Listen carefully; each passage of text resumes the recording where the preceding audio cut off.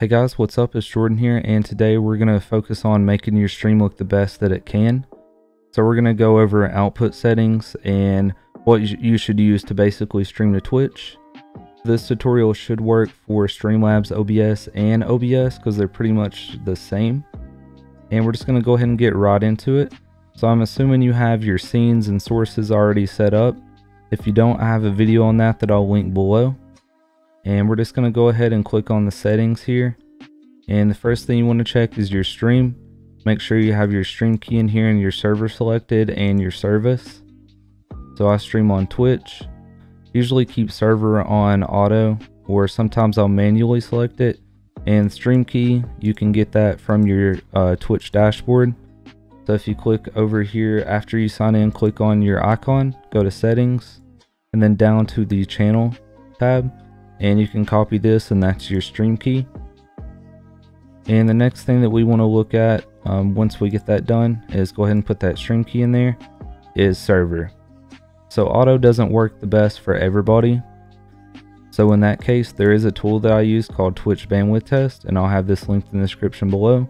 You paste that same stream key here, and then you just basically hit reset and select which servers you want to try. So for me, I would try all the East Coast servers. And of course, if you start testing, I'm just going to show you guys real quick. It'll show you your latency to the server, your bandwidth that you have available to the server, and the quality of your connection to the server. Just choose whichever latency is the lowest, bandwidth is the highest, and quality is the best. That's pretty simple. So for me, I've already tested mine, and Ashburn, Virginia, and New York is the best servers for me. So if auto isn't really working out for you, you can manually select it using this tool. And the reason I like this tool is because sometimes there's issues with the Twitch servers. So Ashburn, Virginia might be having issues and my stream is lagging, and I'm not really sure why. Usually you can try to switch servers and see if that helps. And I'll have that linked in the description below. So your bandwidth might not be as high as this, and we're going to talk about that. So if we go to speedtest.net, go ahead and test your speed.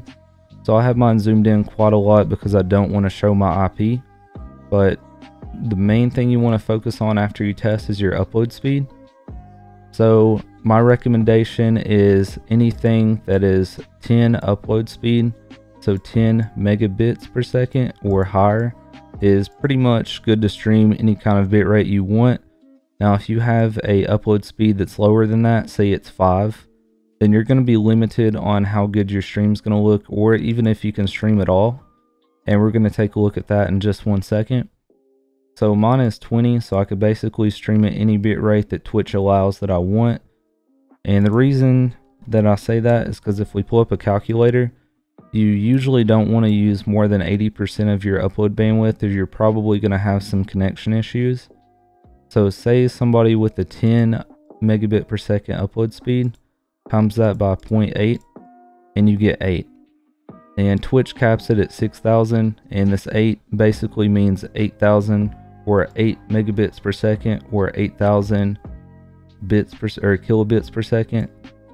I know it's kind of confusing, but think of 8 as 8,000, and you'll see what I'm saying as soon as we go over to here. So Twitch goes in kilobits per second, and so basically if you had a 10 upload speed and you only wanted to use 80% of that, you would only use 8,000. So you can stream anything in here. But say if your internet was a little bit worse, so you tested it and this was 5 instead, so we'll do 5 times 0.8. You usually don't want to use more than 4,000 bit rate. So here you could not use this option because it recommends 4,500 to 6,000.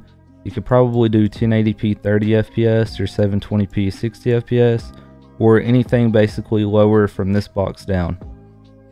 So what I like to do is once you test this, if you're above 10, you're pretty much good. But if you're below that, then basically take that number. So say if this was 3, take 3 times it by 80%. And you wouldn't want to use more than like 2.4, so that's 2,400 kilobits per second, if that makes any sense. And for that case, you would want to stream like 720p 30 FPS or lower. So now we're going to go over back to Streamlabs OBS and talk about it a little bit. So if we click on the output tab, now that we have the stream tab set up, you want to change this from simple to advanced. And the only tab that we're going to be focusing on right now is the streaming tab. Audio track is going to always be set to 1 because when you're streaming, you can only use one audio track. So when we go to the encoder, there is a hardware NVENC encoder. So basically, if you have an NVIDIA graphics card, this is what most people use to stream with because it really doesn't take a performance hit on your computer and it looks pretty decent for what it does. Hardware QSV, that's Intel QuickSync. I highly recommend not using this ever. It's a pretty bad encoder. Never use the QSV hardware encoder. Now, software encoder would be if you're playing a game that's not really CPU intensive and you just want the best looking quality stream, because software x264 looks a whole lot better than NVENC, but it's a lot harder to run. So for instance, say I'm playing Fortnite and I have a 1080 Ti and an i9 9900K. Even when I stream at software x264 in the same PC, I get lag spikes in game and it's kind of choppy, so I don't really recommend it. This is better for games with a lot less movement, especially like less CPU intensive games, like let's say maybe like League of Legends or an indie game. Or if you're running a 2 PC setup like I do, an x264 would probably be what you want to choose. So most people is going to focus on NVENC, and if you have a updated card, you can use the new encoder, which I recommend. If you're using the old encoder, it's basically the same settings as I'm about to show you here. Click on Enforce Stream Server Encoding Settings. And the rate control, we want this at CBR, that's constant bitrate. And that's what Twitch calls for. If we look over here, it'll say basically that they want a constant bitrate. It says it somewhere on here. So constant bitrate, because you don't want your bitrate fluctuating with variable bitrate, or it's going to look worse in some parts. So 6000 is the pretty much cap for Twitch, as you can see here. So 6000 is as high as you can stream at. And if you've looked at other tutorials, they might have told you, oh, don't go past 3500 or don't go past 4000 because people won't be able to watch your stream because it's going to be too high of a quality settings. Well, that might have been true a few years ago, but it's 2019 and most people do have cable internet or above. Even satellite internet can usually handle 6000. So basically 6000 bitrate is what you would watch a Netflix stream at 1080p at. So most people is able to do it. I recommend doing this just because it makes your stream look a little bit better. The only people that probably wouldn't be able to watch this is people on 4G, like mobile, but basically just making your stream look the best is what we're focusing on here. So my recommendation is use 6000. I've never really had anyone complain that they couldn't watch my stream because of that. And I don't have the transcoding options most of the time on Twitch where people can lower the quality. So I just say go with 6000 if you can handle it. And keyframe interval, set that to 2 because Twitch calls for it. And if we look over here, they call for the keyframe interval of 2. So basically on all of these, they want the profile on main/high. And I use the max preset here. And here's the profile. You can set it on main or high. I set it on high because it looks a little bit better. And max quality, most people I feel like will be able to use this one. If you have a 1060 or above, you can probably use max quality. Anything below that, I would probably try lowering it. Basically start with max quality. If you see any kind of issues with stream skipping or anything, then maybe lower that down to quality or performance, but I really wouldn't go below performance. So for me, with the 1080 Ti, I'd probably use max quality. And if you're using the new codec, you can click on Psycho Visual Tuning, makes it look a little bit better. GPU, set that to 0, that's just using your main graphics card. If you have a SLI setup, you can use your different graphics card, but I don't really recommend going into that. I just leave it at 0. Max B-frame, set that to 2 because I'm pretty sure that's what Twitch calls for. It doesn't really say it actually. but I know that if you go pretty much above 4, then it doesn't let you stream. So keep that around 2. And we're not going to worry about the recording tab. Audio bitrate has to be capped at 160 due to Twitch's audio bitrate, because I think mobile users can't, they have audio issues past 160. So I recommend keeping it there. And as you can see here, same thing with the normal NVENC codec. Only thing that you're missing here really is the psycho visual tuning. And let's say that you are using a 2 PC stream setup, or you're streaming something that isn't really intensive and you want the best looking stream. Hit X264, which is CPU encoding. Make sure that you enforce the stream server encoding settings. Constant bitrate 6000. Keyframe interval of 2. And I would probably start with very fast. As you can see here, higher equals less CPU.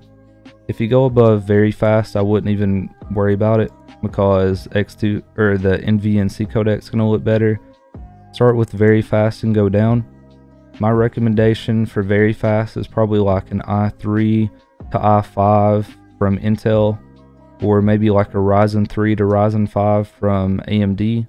Faster or fast, I would probably recommend a Ryzen 5 or Ryzen 7 or an Intel i7. And for medium, I would probably recommend the Ryzen 7 2700X or the Intel i7 8700K or better. So with me, where I use the 9900K, I would probably select medium there because I have a pretty good processor. I would start with very fast and just kind of work your way down the list, and when you start getting skips, that's when you know to pretty much go back to the other setting. And profile, set that to high, and tune is none, and no X264 options. And of course the audio is going to be set to 160. We're not going to worry about recording because I might do a different video on the best recording settings later, but this is just for the stream. I'm going to assume you have your audio set up. If not, I have a video on that. I'll link in the description. And now we're going to come to video. So the base canvas resolution is going to be the resolution of your monitor. So 1920 by 1080 is probably going to be most people's. And of course, set it to that. And then output scaled resolution is going to be what you want to stream to. So with Twitch, even though on here it recommends this bitrate for 1080p 60 FPS, at a 6000 kilobit per second cap at Twitch, 1080p looks pretty bad compared to 720p. So essentially, even though that your resolution, say if you're streaming, alright, let's say that we're streaming at a bitrate of 6000 at 1080p 60 FPS versus the same settings but at 720p 60 FPS, this is actually going to look better due to the 6000 kilobit per second cap, because 1080p just doesn't look good at 6000 kilobits per second. For 1080p to look good, you need at least like 8 to 10,000 kilobits per second, and Twitch just doesn't allow it. So what I recommend most people is literally always keep this at 720p and don't go above it, or your stream's actually going to look worse. Downscale filters, set this to the very best one if possible. This will make sure that you have less blur, and it sharpens your image a little bit so you don't get kind of the blur and out of focus image. And FPS top, set that to common, and you can stream at Twitch at 30, 48, and 60 FPS. I think I really wouldn't go below that. I would recommend 30 or 60 due to compatibility issues. You can do 48, which is a good in between, but honestly I would just stick to 30 or 60, and that should have you set. And that's pretty much all for the settings. With the advanced tab, you don't really have to do anything in here. Maybe set this to above normal and just keep the color range the same. Basically, don't really mess with that. And that's pretty much it for all those settings. So let me know what you guys think.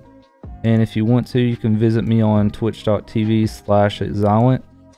And as you can see from my past broadcast, I actually do have a few VODs of where I've used those settings. So let's go to this one. This one was from the other night. As you can see here,